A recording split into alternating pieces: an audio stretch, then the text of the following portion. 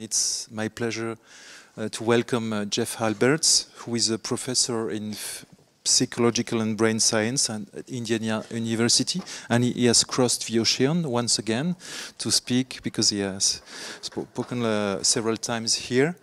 And he has done a tremendous research work on the development of sociality in animal rodents, and especially in the sensory mechanisms involved in parents and offspring interactions. And today, he is not only a scientist, he's also an IDCA professional working at Cincinnati hospitals. And so it will be very stimulating for us to hear you talk about co-evolution of lactation and suckling that illuminates the adaptive challenges of prematurely born infants. So Jeff, please. Thank you, Pierre. So I'm not exactly sure how to make this transition from that extraordinary talk that Sophia shared with us. So I'll start with thanking Sophia and quickly go on to thank Bjorn for initiating me into this wonderful society of ultra-early intervention meetings. It's always wonderful to be with you. And welcoming Stina to your new leadership role. And thank you very much for including me. It's already a wonderful experience for me to get this talk assembled, because it's something new and has turned out to be quite meaningful to me. And if I can do anything this morning, what I'd like to do is earnestly attempt to change forever the way that you will look at a nursing mother and her infant. I hope that what I can do in this too short time that I have is to give you a sense of how one can learn to look at that picture, or that phenomenon of the nursing mom and her infant, and see it for what you know it is in terms of its biology and its psychology, but also to see it through what I'll refer to as deep time. And this, what I mean is that I think we can all benefit both emotionally and scientifically from appreciating the ancient heritage that's contained in these relationships. And I hope that by the end of the presentation, you'll see the significance of this perspective. So these, I hope you can see this sample of photographs that I have, but these are all what? These are all mammals, including, of course, the human mother and her infant in here. But and what I want to do in this presentation is put our biology and our experiences in the context of what I sometimes refer to as the mammalian experience, and it's our experience.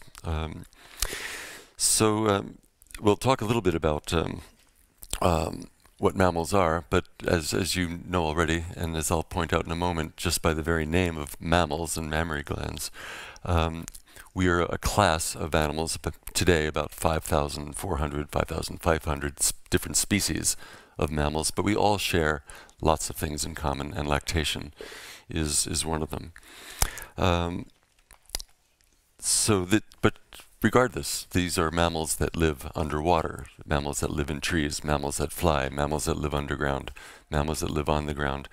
And we are all, again, unified by these experiences. By the way, we'll touch on some of these really remarkable characters. That's a duck-billed platypus. It's a mammal that lays eggs and is without nipples, and is a very, very important part of the evolutionary story that I want to tell.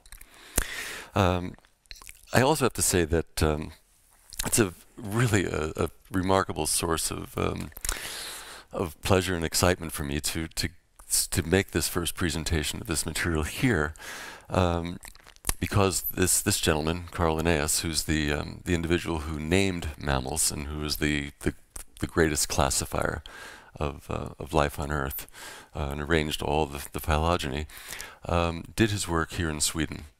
And it was 260 years ago this year that he named mammals. And so, again, but a treat to be able to talk about this in Sweden, and at this time, because this is when Linnaeus introduced the class of organisms, the mammalia. So we mammals are quite an extraordinary class. The name alone was unique because Linnaeus never named a group of animals with a term that didn't apply to all of the individuals in the group. But for human beings, for mammals, he made this exception.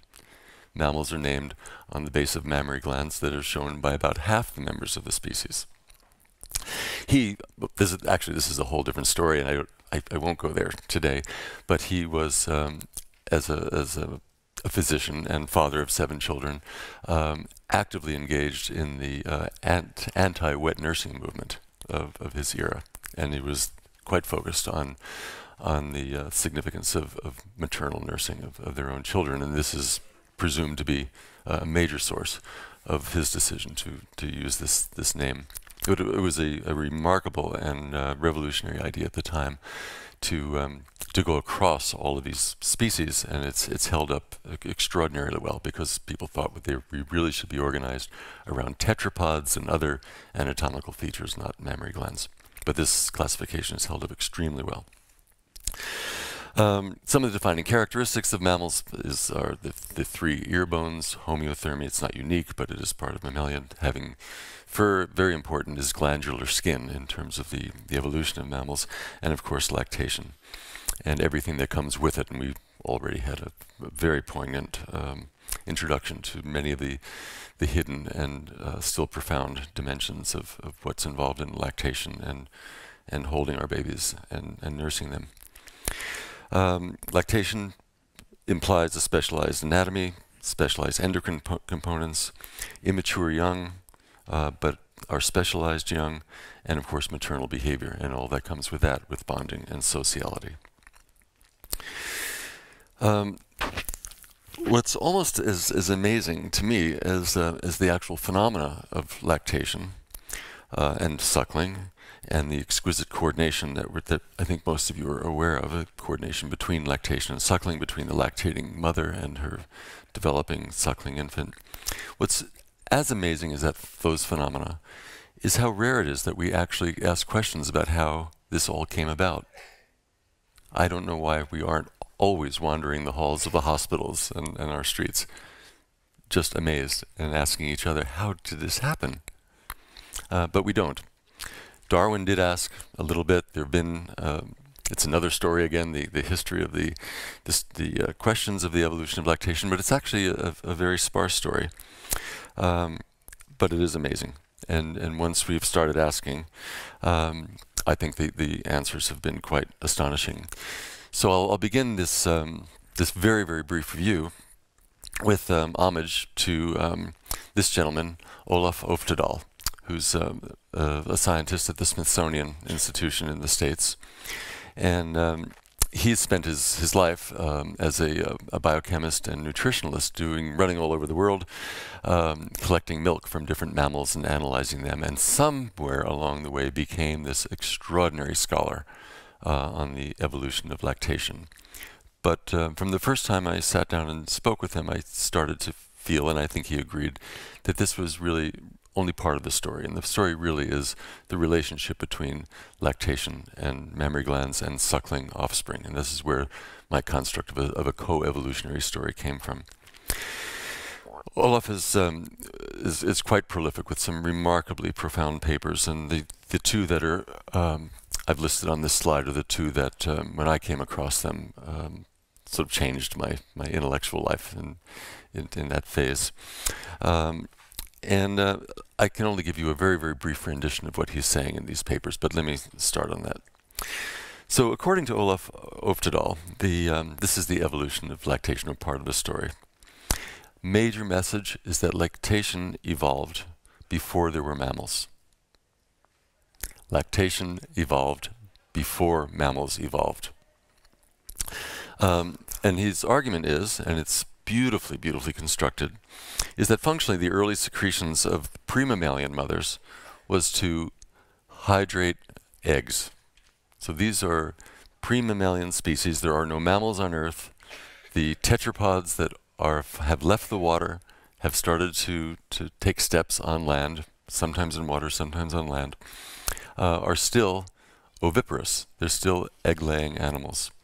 They don't lay eggs of the sort that you and I would think of as eggs, these hard-shelled avian eggs. Those are actually not ancestral eggs. Those are derived eggs, the hard-shelled calcium egg case.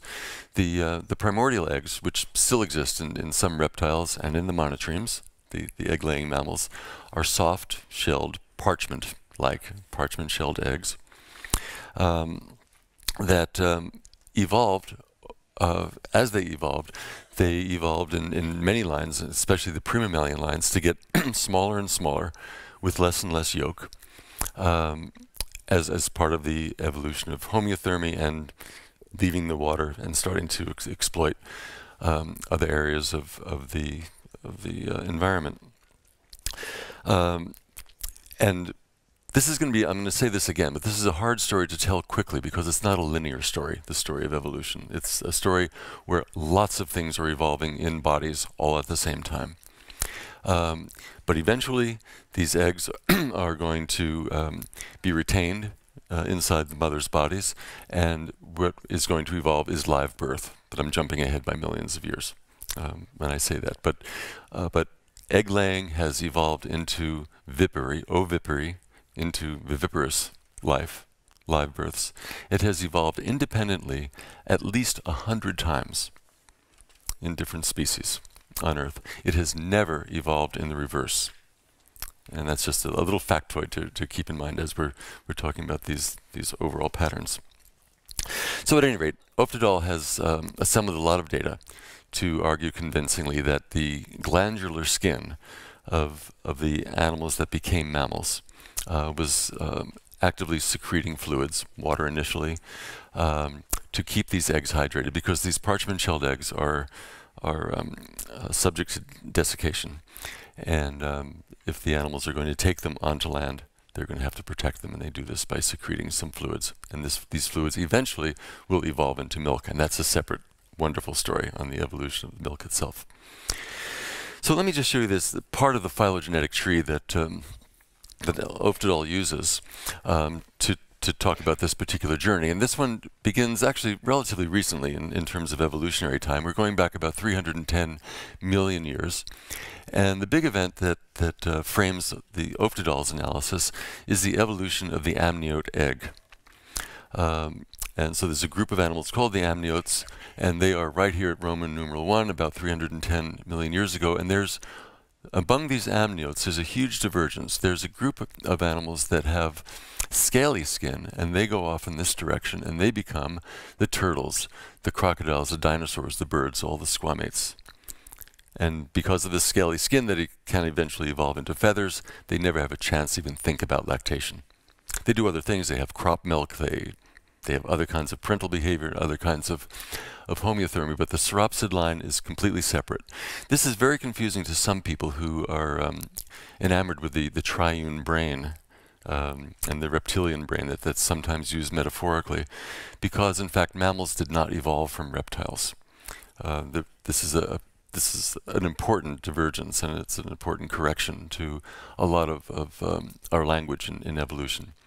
We have a common ancestor in the amniote group, for sure, but we did not evolve from reptiles. And in English, at least, there's this unfortunate term of reptile-like mammals, which refer to the therapsids, and that again has reinforced this misconception.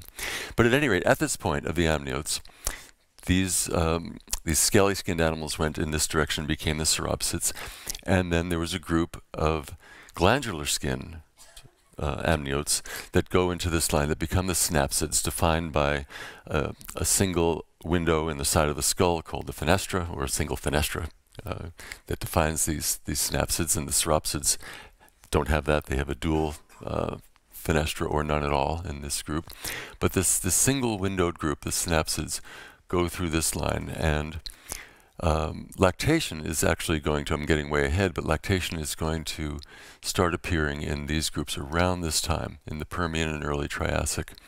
And it's going to be not until here that mammal-like organisms are appearing, and lactation is already in place.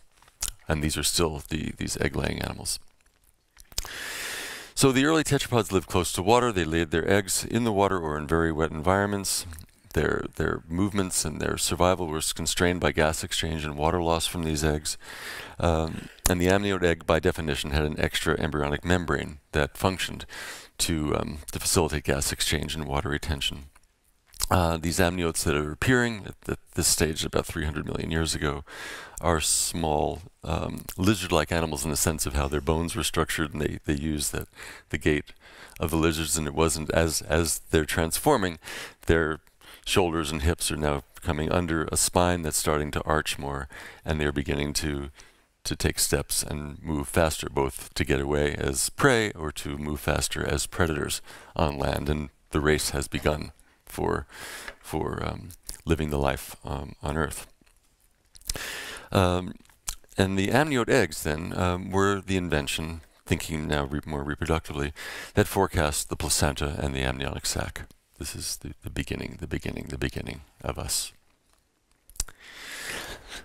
So again, this is where I wanted to say again that it's difficult to tell this story quickly and coherently, because stories are best told in a nice linear tale, and this is not a linear story, I'm afraid to say.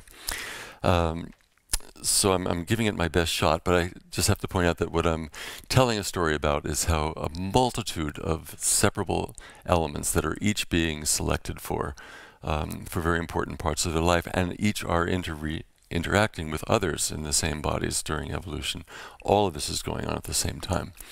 And what I've listed here is just a sampling of these elements that have been analyzed in beautiful detail by paleontologists and paleobiologists, and summarized and integrated for me in these initial writings of Oftedal, where he discusses all of these different kinds of traits and their interactions. I'll talk about just a very few. So we've talked about the amniote eggs. We've talked a little bit about the terrestrial niche and ovipary. I've referred to this trend towards smaller size and smaller yolks. This, by the way, is in the face of dinosaurs and other creatures that are taking over the earth, and the animals that I'm talking about, these premammalian forms, are small, timid, shy, nocturnal organisms that are found in their fossil lives tucked away in little stumps of wet trees and beautifully preserved. They're furred. There's lots of evidence that they were endothermic. There's some evidence that they were parental. And I'll touch on some of these other elements in just a moment. Well, they're parental, and they have a reduced number of ribs. I'm going to be talking a lot about endothermy and the things that support dietary specializations that bring in enough energy that you can generate body heat and run fast and be hunters and run away from things. I've mentioned ovipary and viviparity. I haven't mentioned these epipubic bones. And these are, this is a skeleton sort of randomly selected of a platypus, and these protuberances are the epipubic bones. The epipubic bones appear in all of these early premammalian forms. They're these protuberances that come forward from the pelvis, and there's some analyses that are biomechanical that analyze how they probably were facilitated early locomotion, but they're also structures in such a way that the skin that would overlie them would form not a pouch, but a shelf and a beginning of a container that could hold eggs and hold them close to the body. And that, in fact, in the modern monotremes is part of what they do already. So these epipubic bones are still present in the monotremes, and are used to support the young, and they're found in a wide range of the earlier forms. So these are all part of features that we refer to in biology as biologically conserved features. Another one that I find wonderfully fascinating that becomes relevant to the feeding issues is the evolution of the secondary hard palate. And this is part of this whole suite of characteristics, the reduction in numbers of ribs that allows diaphragmatic breathing and allows more oxygen for more energy for faster running,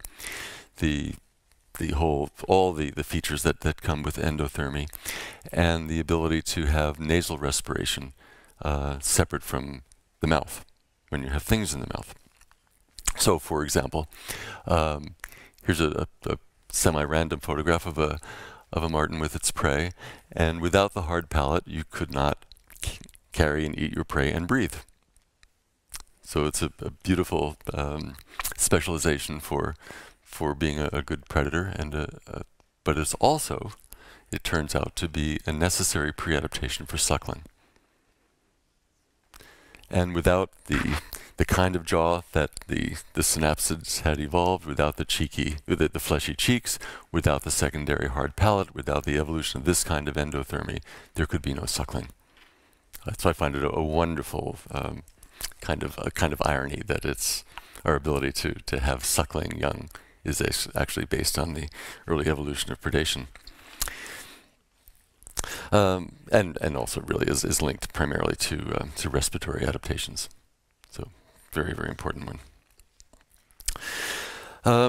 I won't spend much more time on the parchment-shelled eggs, but I just want to point out that one of the two papers that I had featured of Oftedal's when I showed that first slide was a long paper, completely dedicated to analyzing the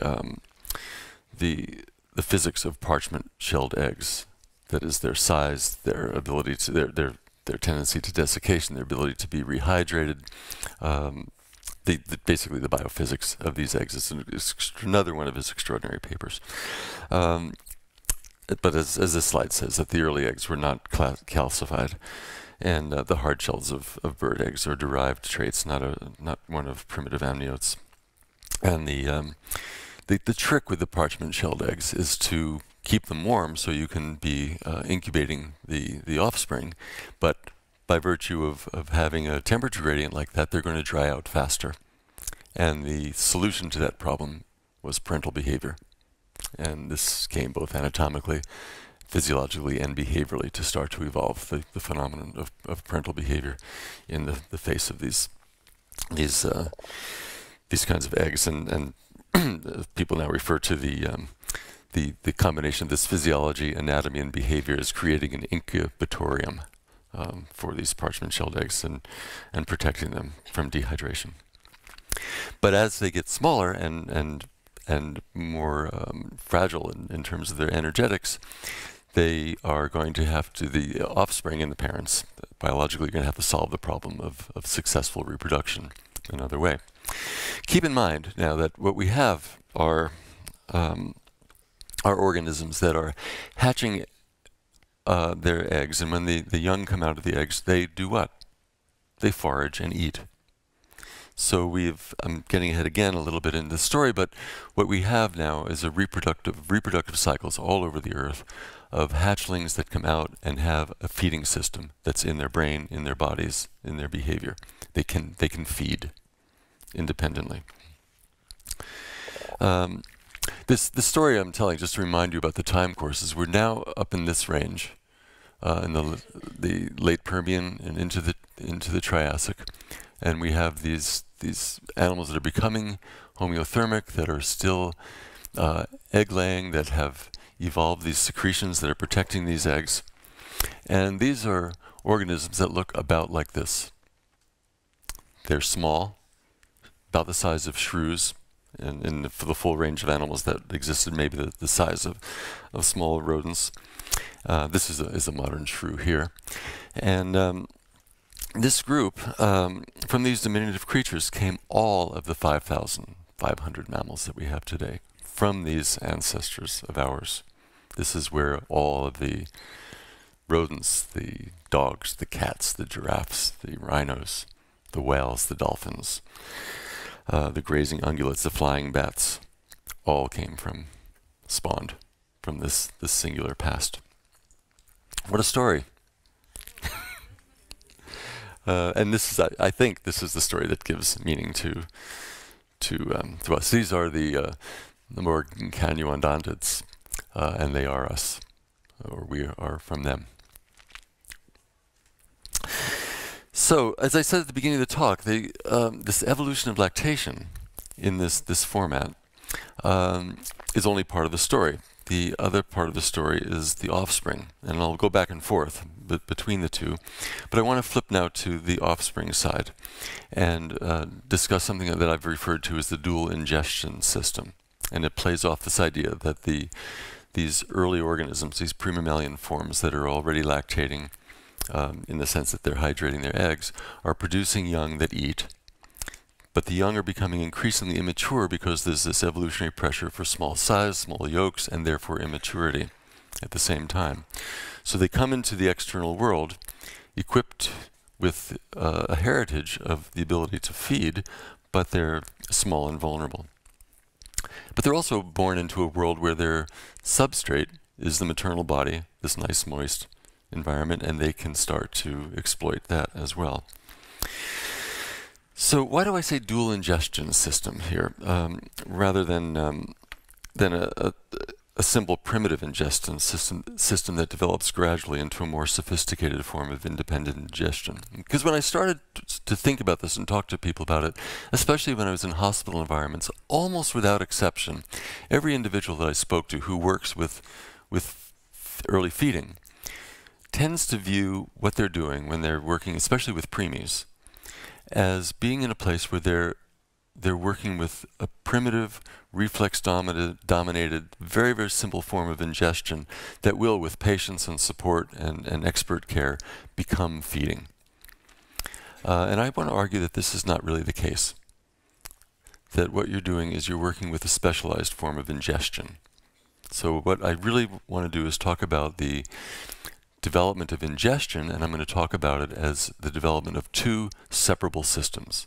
A feeding system which evolutionarily existed, and a suckling system which came into existence under these peculiar circumstances of hydrating eggs, but became something else entirely, and is, of course, extraordinarily important. And this is the dual ingestion system. So again, after hatching, the early premammalian synapsids could feed. They were increasingly immature over evolutionary time, and they found themselves in this wet glandular environment. They drank, and they gradually exploited resources. I don't know if we'll have time today to talk about my notion about these actual evolutionary steps but I think they're testable today. And I think we can demonstrate what some of them are. But what I want to talk about now is the basis of a new ingestion system that comes with viviparity, and that is the one that we see in suckling infants. But keep in mind that with this analysis that suckling evolved after feeding evolved. So feeding had evolved already, and now we are evolving a separate suckling system. In many cases, the way most evo-devo, developmental evolutionary biologists, evolutionary developmental biologists think is they'd like to think that the most common way that you evolve new traits is that you put them on the end. You have a developmental cycle, and what you do is you add something else to the terminal. But now we're doing something very different. We're inserting something early in development that's novel. This is what's called, in the language of this kind of science, is a pedomorphic strategy. So this new behavior is inserted not at the end of developmental sequence, but it's inserted pedomorphically in a separate earlier stage of ontogeny. And in this new earlier position, suckling evolves into a distinct behavior. It's independently organized, and it's separable from the existing feeding system. Easy to say. Now what I want to do is just give you a lightning review of some of the evidence for why I think this is true. So I'm going to go into my sort of workaday field of developmental psychobiology and share with you snippets of our science in the literature. So here's a sampling of the evidence for these somewhat heretical ideas. First, I'll talk about, very briefly, the sensory and motor aspects of suckling versus feeding. So I'm taking ingestion, I'm dividing it into two kinds of ingestion. I'll refer to feeding as independent feeding, suckling as suckling. So in this world of dual ingestion, we can look at the sensory controls. If we make a young rat or a mouse anosmic, we deprive it of its sense of smell, you can completely eliminate ingestion. You do this to a weanling animal or to an adult, and you can change feeding a little bit, but the system works just fine. Sensory basis, though, is clearly separable. People have done very, very exacting electromyographic analyses of suckling and feeding, and they can look at muscle group by muscle group in the overall patterning. Suckling is a unique pattern. As feeding comes in, suckling can continue, but as feeding comes in, you see some of the same muscles being used, but they're used differently, and you see unique EMG patterns coming in solely for feeding. So in that regard, they're separable. Then there are a host of hormones and peptides and chemicals which are these days the zeitgeist, because they're always the promises for the next best diet pill or the next best thing that's going to control feeding. We really don't know how feeding is regulated and how hunger is related. Sophia, toward the end of her talk, made these remarkable observations of children who grow up not knowing hunger, when in all of the textbooks of motivation and drives, hunger is this immutable aspect of life. But preemies are telling us that this is not necessarily true, that there's lots of plasticity and development to be understood. At any rate, there are these hormones, insulin, that in some ways controls food intake, leptin, cholecystokinin, ghrelin. And if you go through each of these substances, what you find is that the suckling animal responds differentially to them. So insulin will increase feeding, but it does not affect suckling. Leptin, which decreases feeding, doesn't change suckling. Cholecystokinin doesn't affect suckling, but it does affect feeding. Ghrelin, a stomach secretion, same story, decreases feeding, but doesn't affect suckling. The very young animal in our experiments is really a suckling machine. It doesn't respond to gut fill. It doesn't respond to all of the normal kinds of cues. It has its own rules and its own mechanisms. Pharmacologically, it's different. If you give amphetamine to an adult animal, and by the way, most of these things I'm telling you about, these I'm obviously not going through experiment by experiment. In many ways, these are not perfect experiments, the ones that are holding up the data that I was showing you. That's, again, another story of controlling for milk availability and maternal behavior and all those interactions. But the basic pattern holds up extraordinarily well. And also what shows up very nicely is that sometimes these experiments are done in weanling animals that are at stages in their life where they're both feeding and suckling.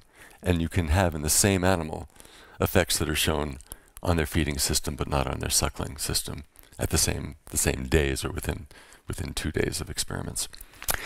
We give amphetamine to adult organisms. It's an anorectic. They feed less. We give amphetamine to a suckling animal. They suckle more. It activates their behavior is really what it's doing, and these are these little suckling machines, so they actually suckle more. You can block serotonin in weanling animals, and you can actually reinstate suckling. These are animals that have just matured to the point where they're not approaching the mother, they're not attaching to nipples. You give a serotonergic blocker, and you can reinstate the behavior. What you're doing is reopening a system that's there. It has not become feeding. It has been inhibited, and you can disinhibit it. More evidence that suckling is not feeding. As I mentioned, I think very briefly, if you give a caloric preload, put some calories in the suckling animal's stomach, or into the animal's stomach, if you then test the animal for feeding, it will eat less. Suckling animals doesn't affect them at all. But if you preload them with water, the suckling animal, it will suckle less. If you manipulate another kind of aspect of thirst, if you give them an osmotic challenge, it doesn't affect them.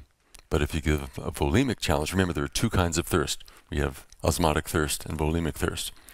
And it looks like suckling is immune to osmotic thirst cues, but is sensitive to volemic thirst cues. And indeed, this is what the organism is most susceptible to, is to become hypovolemic.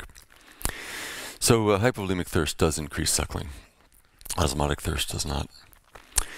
Some work from, continuing with this separation of suckling and feeding, some earlier work from my lab is, I can't go through these experiments again in detail, but what we basically showed is that when an animal is engaged in suckling from its mother, and you make it experimentally ill, with lithium chloride, for example, to the taste, it does not learn the aversion.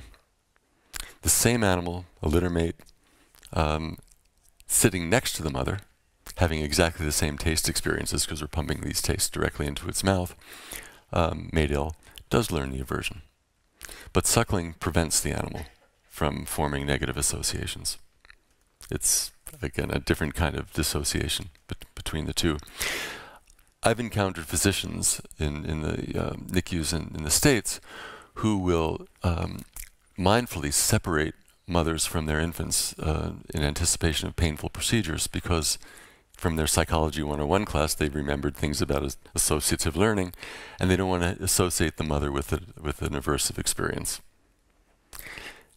I'm telling you, the association of the babies and their mothers protects the infants from aversive associations, and separating them actually makes them susceptible to these aversive associations. It's exactly the opposite, and it's a part of this suckling system.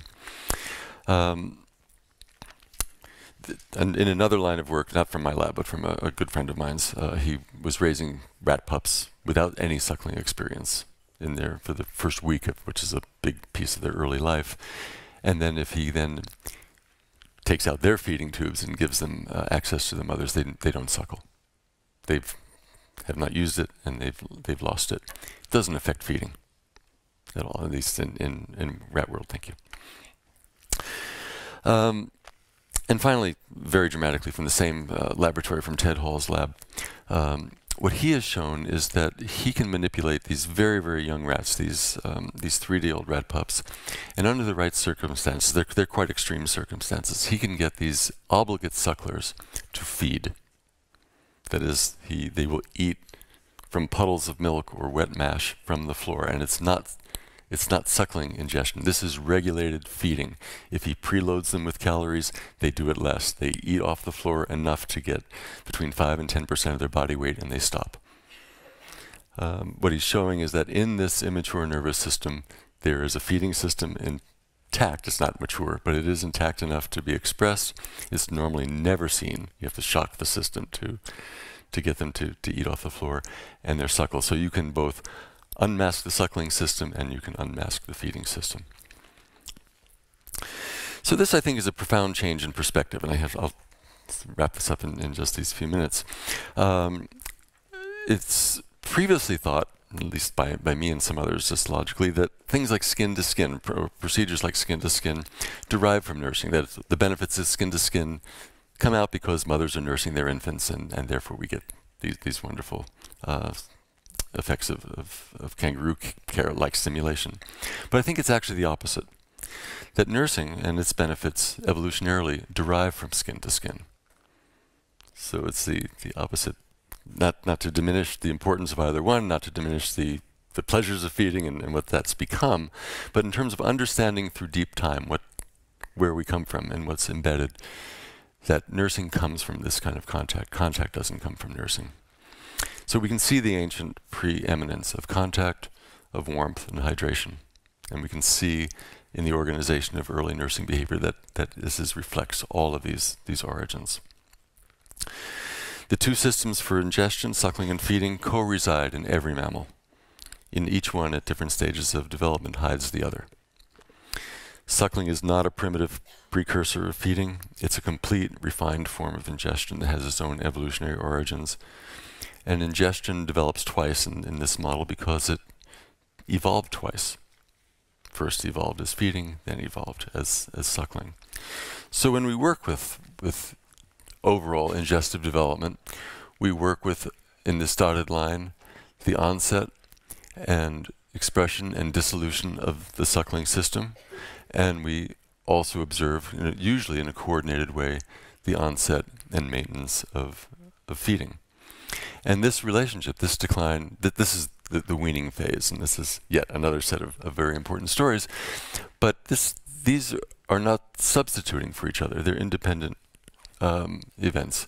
And when we're working with preterms, we're in this very, very special phase.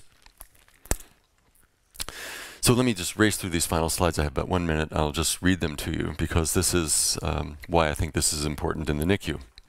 We have the privilege of often getting to observe the onset of suckling, which you usually don't get to see in term babies. They just come out ready to suckle. And to support development, we must understand this phenomenon. And it's a privilege to witness a nursing mother and infant, to see them through deep time. We're seeing at least 200 million years of formation of evolutionary change. Though suckling is now ingestion, it derived from an ancient process of support, contact, warmth, and hydration. So little wonder that newborns are physiologically drinking more than they're eating in terms of physiological controls. And we can examine the prenatal origins of suckling. We can appreciate the primacy of breathing and swallowing, which eventually incorporated sucking. And with all of these things came the pleasures derived from contact, warmth, moisture, and nursing. So thank you very much. Yeah.